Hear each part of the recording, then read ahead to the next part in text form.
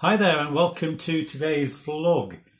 In the year 2000, Sue and I and our family moved from Sheffield, where we were living, to Doncaster. And not long after we'd actually moved physically, our daughter Steph went off to Israel for 6 months to work on in a Christian guest house there. Great experience for her, but obviously we missed her. But the point I'm making is that, or the reason I mention that is that during Steph's time in Israel, myself and my brother Phil went to Israel on a conference.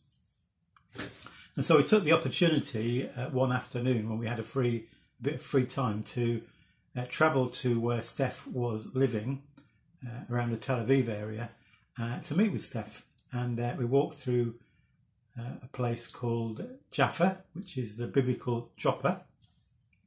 And it's interesting that in Israel, in the Holy Land, in Israel, Palestine, there are a number of places which commemorate events that we can read about in the Bible, and particularly in the Gospels. And we came around one corner of this street and saw a doorway, and it said, "This is the home of Simon the Tanner," or Simon the leather worker. And I was reminded of that when I read, as I've been reading through Acts of the Apostles, an account in Acts chapter 10 that mentions that Peter, the Apostle Peter, was staying for a time in Joppa, and he was staying with Simon the Tanner, Simon the leather worker. And it was while Peter was there that a very unusual in some ways, but very, very significant event took place. And so I want to remind you of that story, but also tell you how it links in with something else on the very day I was reading it. So Peter is in Joppa, and at the same time, a chap called Cornelius, who is a Roman army officer, remember the Romans were occupying the land at that time, had a kind of vision or a dream where he saw an angel. Now, Cornelius, I need to tell you, we're told he was a very devout man. He regularly prayed to God, so he was a worshipper of God. Even though he wasn't a Jew, he was a Roman officer.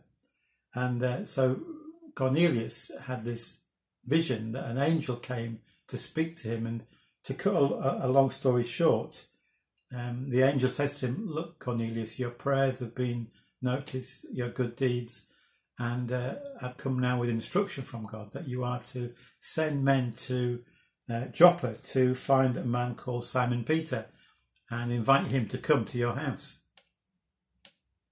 So Cornelius is a bit shocked by this visit, as he would be if an angel came, I guess. But he does what he's told. So his men set off to Joppa. Cornelius is in Caesarea. So the men set off to Joppa. In the meantime, as they're on their way, Peter goes to have a lie down, a time of rest. And as he does so, he falls into a trance.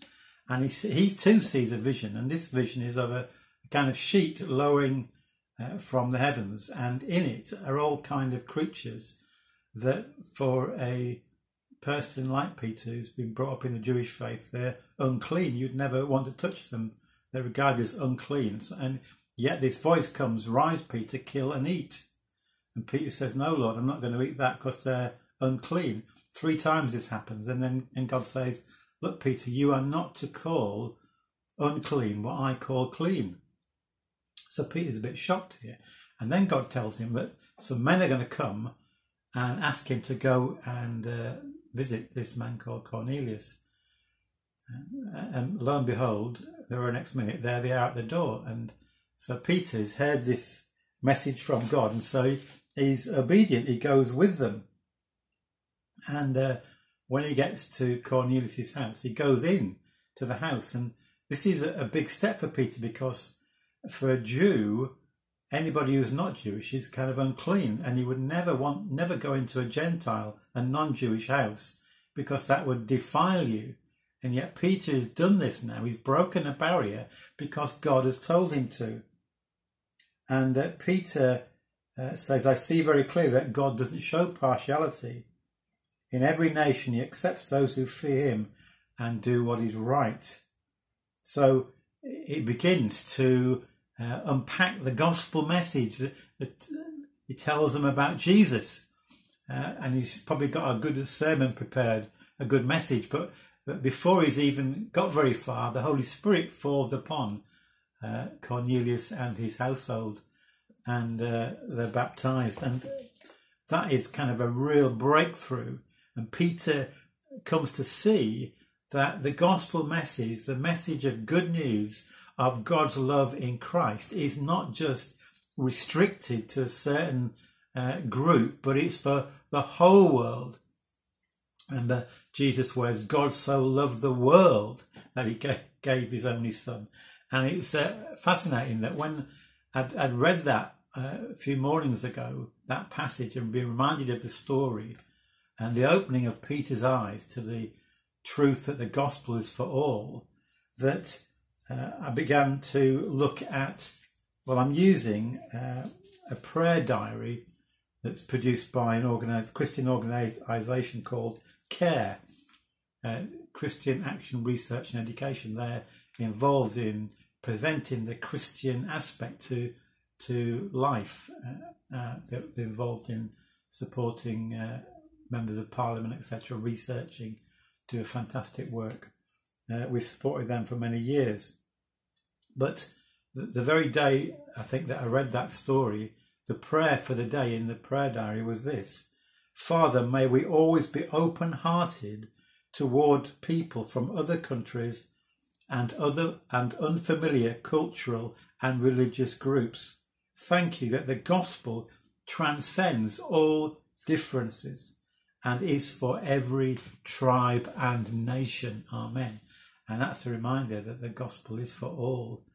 Didn't the angels, when they visited the shepherd, talked about good news of great joy for all people? And when you read the end of the Bible, in the book of Revelation, that vision that John has of how things will be when human history is concluded, or at least as we know it, and that great kingdom of God will be ushered in. And John sees this vision of a great multitude, and he says, they're from every tribe and nation. So the kind of thought, or the reminder, if you like, that came to me once again, is that Jesus stands with open arms to welcome, to draw all people to himself. And we need to challenge ourselves about our attitudes, because in our society, in our culture today, it's often that somebody who's different, we kind of stand back from them. We maybe treat them different. We look down upon them even, just because they're different from what we are.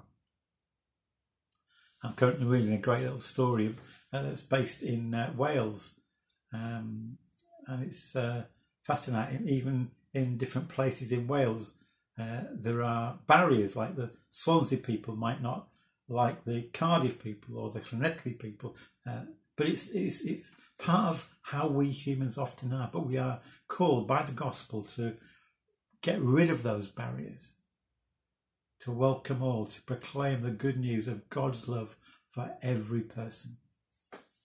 So thank you so much for listening today. God bless you, and we pray that our hearts may be opened afresh to the good news of God's love, and that we may freely give God's love to all people, regardless of what they look like, what their background is, who they are.